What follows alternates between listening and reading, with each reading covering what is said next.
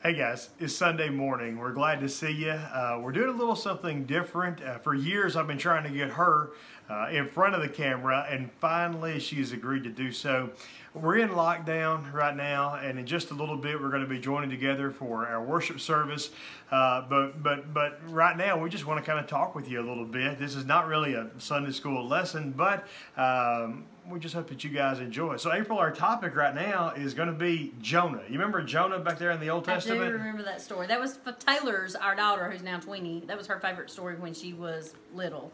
Like 2, I guess, something like that. That was her favorite story by far. You still have that little puppet that you used to have whenever you were a kid? I get to use it. I may have even used it on one of my little Sunday school videos that I started doing during the coronavirus. And so, but anyway, yeah, she loved that. Yeah. So really what we're going to be talking about today is how Jonah did not want to do what God wanted him to do. It was really simple. God had a plan for Jonah, yet Jonah said, nah, I don't think I want to do that. And he actually went in the opposite direction. April, whenever I think about God's plan for our lives, we could have never scripted this. We could have never scripted where we are right now in our lives. No. We would have never dreamed, me being a pastor, you being a pastor's wife, us doing something like this video right here. We would have never dreamed it. So let's talk just a little bit today about some of the hesitancy that we see in Jonah. God said, go here and do this. He wanted to go to the people of Nineveh, preach a message of redemption to them. Now, we know he eventually did that, and they got their hearts right with the Lord, but Jonah really didn't want to do it. Shipwreck or not, he was on a ship, and he was thrown overboard, a fish, and you know the whole story of Jonah. April, what was some of the hesitancy about ministry? Now, I know we're going way back in our minds, like to the year 2000. You know, I started to the ministry right there around just almost 20 years ago that Taylor was born. So yeah. So what was some of the initial hesitancy? Well, when you called and told me that you had surrendered to preach, that was I think October the 9th of 2000. And I remember it was a corded phone in our bedroom that I had picked up. You were at home. Dates that I was at home. Yeah. I had seizures, so I was still off work and couldn't work. At that time, I wasn't a realtor. I was working at a drugstore. And so I was still at home with Tyler because I couldn't drive and all that mess. And so anyway, you called and told me that you were trying to preach. Yeah. And my first words out of my mouth, my first thought was, I said, we're going to starve to death. And I wasn't too far off. We almost did a few times, but right. God took care of us and we never did. Obviously, we're still here 20 years later. But anyway, but that was my initial first thoughts, and I didn't really know well, neither one of us knew what that life would look like. We were really involved in church, but our dads weren't deacons, they weren't preachers. Yeah. We didn't have this long genealogy going back of these, ministers in our lives and all that kind of stuff, but that was, God has a different plan for everybody, and it doesn't have to be in your, family tree to be a pastor. It's just when God calls you, your family, to that. Yeah, and God called us to it, and there was some initial hesitancy.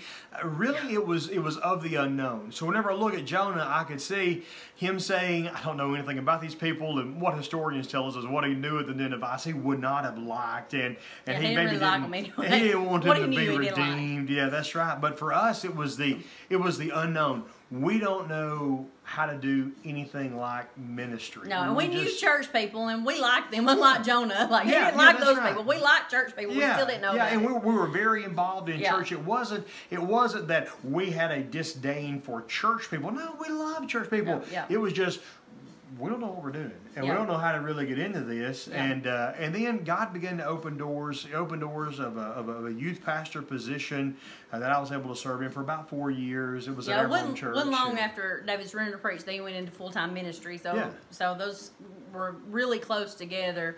And it felt like shell shock all the way around. But we had a new baby and life. There was a lot going on, and I always thought that I was called to do pastoral ministry. As a senior pastor, some guys are called to be associates, some guys are called to be youth guys, some guys are called to be whatever. I always thought my calling was to preach, and so in those initial months, preached a few times, and there was an open door to be a youth guy. I was able to be a youth guy, and then I was able to preach, occasionally at that church, be able to preach in different venues. That was was way back when, about 20 years ago, is when I started going to nursing homes and started preaching weekly in a nursing home. And that's this coronavirus thing is so weird because it has now been, it's been since March since I preached inside of a nursing home or a jail, and this is the longest time since the year 2000. It has been 2 decades since I have gone this long without preaching in a nursing home, and it just feels weird. It really feels weird.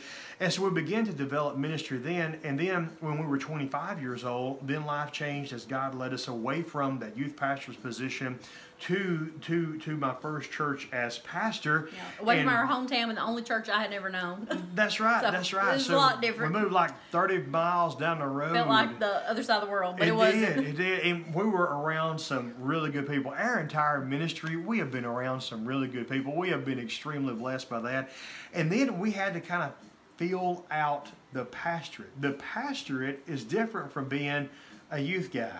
A youth guy is a totally different ministry than being behind a pulpit Sunday morning, Sunday night, Wednesday night, and being the pastor. And so we kind of had to fill out that role. Now, in your life, did your life change whenever I became a pastor and you became a pastor's wife? Yeah. I mean, it was still. I know a lot of preachers' wives, pastors' wives, ministers' wives take different approaches to how they do that. But I've always been fully on board. And at the time that he started doing the youth pastor thing and was in full-time ministry, I started staying home with our daughter, so I was really involved, and I didn't work again until she was 13. And so, I'm still really involved. Obviously, I'm on this video. So, but you know, like it was different, and it went from being in a fishbowl because he was the youth minister to being in felt like the only one in the aquarium that everybody was staring at, and that's kind of what you feel like, especially when you have a child. And with the preacher's family. Yeah, our daughter was. Even though our daughter has been no complaints, and we can never complain. Thank the Lord for that. Yeah. But that's what it feels like. It feels like you're the only fish in there, and everybody's looking at you. Yeah, you know? That's right. And so we've had some interesting times down through the years. We've had ups and downs. Being a pastor and a pastor's wife is not a bed of roses all the time. Now I would say most of the time it is. We have been so blessed, but there have been some low points in ministry that God has used in our lives to help make us more into His image. And hey, we are who we are because of those good times, because of those bad times. And we found out during those bad times that God is still good, and there's church is still full of people, and so sometimes at church there's some bad people that are not following God, that have not actually professed Christ, even though they claim they have. That's probably the issue going on. And so, but during that, we found out that we were okay because God still took care of us. Always taking care of us. We've been fine. It's been really good. Now, if this is what I want to ask you. During this coronavirus time, our roles have shifted. We've spent about, 8 or 9 weeks back in the middle of March, April, May. We have spent a lot of time. When our dog overlooking. Or when our puppy dog. We spent a lot of time in lockdown, and we had to learn a whole new system. You had to learn how to do the technological side. We changed everything at our church, computer-wise, video-wise, and you had to learn that. And now we're in a lockdown again. Hopefully this is going to end. This lockdown is going to end in about 9 days. That's what we're looking forward to right now. But during this time, we've had to kind of shift our roles, and you started doing some children's videos that really you had never done before. So kind of tell us a little bit about that. I've never done anything that I've done during the coronavirus before, I don't think. I've always been open to helping at church in all kinds of different ways and capacities. I know some people say, well, I'm only going to work with the women of the church, and that's what God wants me to do. And I feel like that I have been able to be used in lots of different ways over the years, being flexible. I've taught, especially when I was in my early 20s, I was teaching senior adult ladies. I've been over the WMU. I've taught the little bitty kids. I've taught the middle-aged kids. I've helped with teenagers. Yeah. And all kinds of stuff. But I always said I wasn't a tech person. I'm definitely, one thing I will not do is be singing solos. I can for sure put that on the list, but Maybe solo, we can't hear you. Maybe, yeah, something, wah, wah, wah. But anyway, maybe something like that. But I never thought I would be doing anything techie because I'm not techie, and the stuff that we've done at church to get us up to par on technology and stuff has been a learning curve, and we've had other people that have set that up and showed me what to do, obviously because I didn't know what I was doing, but it's definitely been different. And then videoing yourself, recording a video. I used to, when David first started in ministry, like I couldn't stand for anybody to hear me teaching, which was an issue when you're teaching, especially adults, and that was, but anyway, it was just, it's one thing to teach kids and then somebody else listen to you teach kids, because to another grown-up sometimes you can sound goofy and silly and overly simplifying stuff, which is what Jesus did in the New Testament with the parables. He put it on a level that anybody can understand. So but anyway, I was really self-conscious about that. Over the years, I've gotten better and better and better. And then obviously with the videoing yourself, you have to get used to that and comfortable with that, because that was a new experience that we've done during the coronavirus. Yeah, because on video, nobody ever sounds right. Who do you think you sound like whenever you listen to yourself on video?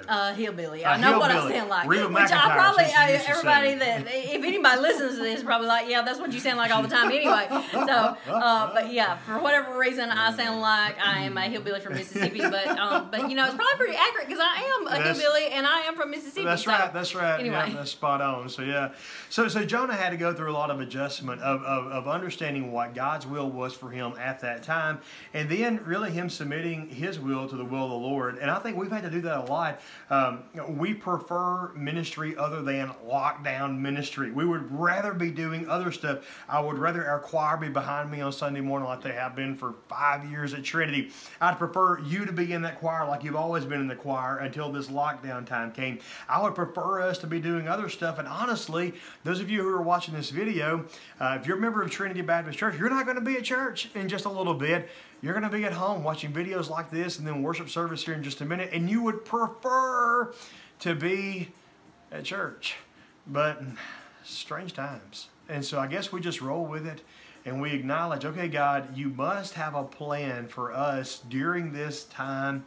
And we're to just be faithful to Him. And what we've learned is that during this and this weird, crazy circumstances that we're living through, is that even though we're doing ministry different, ministry can still happen, and just in a different way. You just have to be able to be flexible and do what God wants you to do. Just like Jonah didn't want to. I mean, I didn't want to become the videographer for Trinity by no stretch, or the official, children's Sunday school person. Like, I don't know how all that happened, but I'd much rather be doing something else, like maybe shopping. Of course, that's not an option now either. So anyway, but you just have to learn to roll with what God sends your way and something. Do it, something is better than nothing. Doing something for the Lord is better than doing nothing for the Lord. And we can all do something. That's right. Yeah, you heard it first from the preacher's wife. So yeah. Anyway. Well, hey guys, thank you so much for joining us. And April, thank you for joining us, man. I look a lot worse whenever you're standing next to me because you're so pretty. But it is so good to have you guys joining us today. And tune in just a little bit as we'll be going live with our worship service.